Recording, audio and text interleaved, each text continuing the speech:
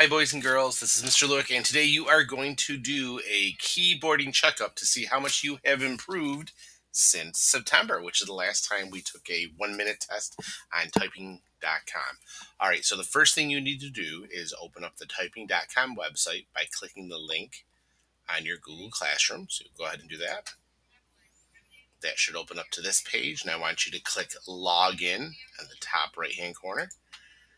After you click login, you can click login as a student if this shows up, or it might take you right to this page. Look for the blue Google box right here.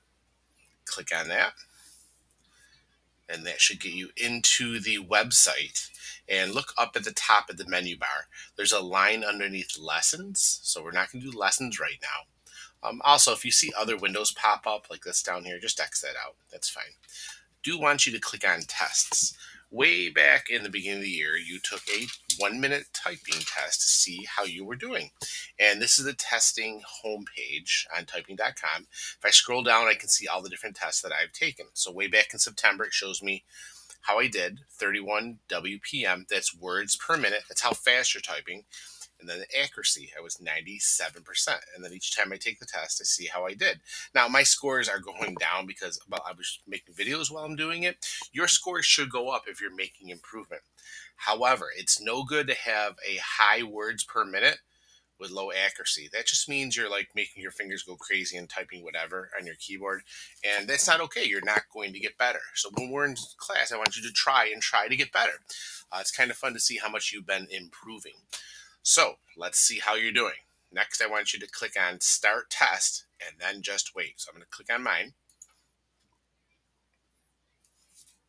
All right, so this is a 1 minute test. Again, don't click anything. Once you type something on your keyboard, it's going to start timing you. Here's the timer over here.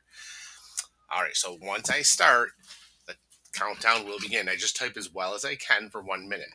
Capital letters matter. So that's a capital T. I have to hold down the Shift key and then press the T key. So here I go. As I type, if I do it correctly, it's turning green.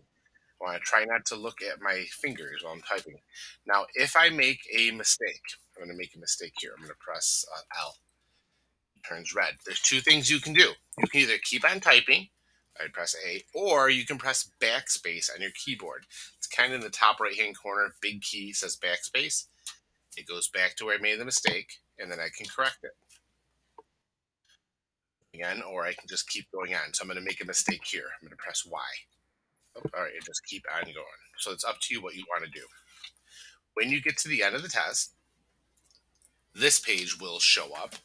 Typing test complete, and it shows me my words per minute and my accuracy. Again, I'm making a video, so my scores are going to be really low. But you want to compare how you did with your previous test. So you want to find the Back to Typing Test link. You might have to scroll down to find it. Click on that. And that'll take you to your testing homepage.